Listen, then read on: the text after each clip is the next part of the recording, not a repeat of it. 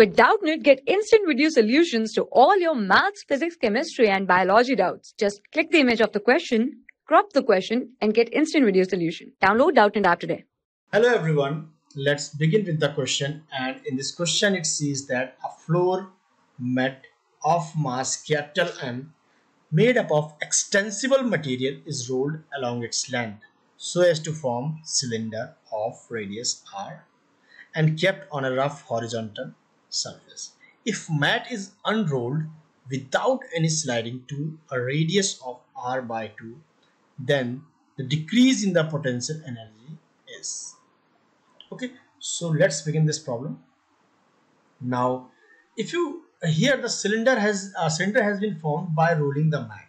So after rolling, the cylinder will appear like this, and it has been rolled from a mat like this.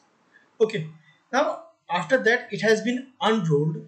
So in that time the radius of this cylinder has become r by 2. So, and some amount of mass will be unfolded, so that will lie on the plane like this. Now the radius of this cylinder is r and this cylinder is r by 2. So since the distance of its center from the ground is r, so we can write down, say this is A and this is B. The mass of this is m and the mass of this is m dash. So with this we can say that potential energy of A is equal to m. It's a capital M, so it is mg into r. Okay, now in this case some mass has been unfolded and it is lying on the ground. So with that we can say that m dash will be different. Now since both are uniformly distributed mass, so we can say that sigma will be same for both cases.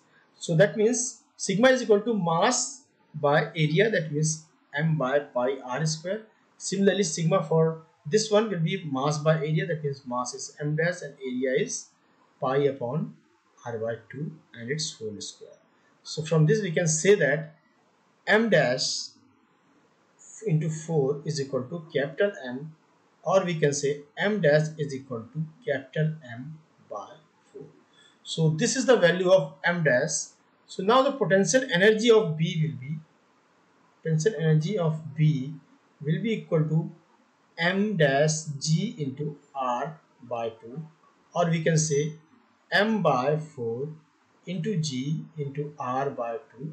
So potential energy of B will be equal to mgr by 8.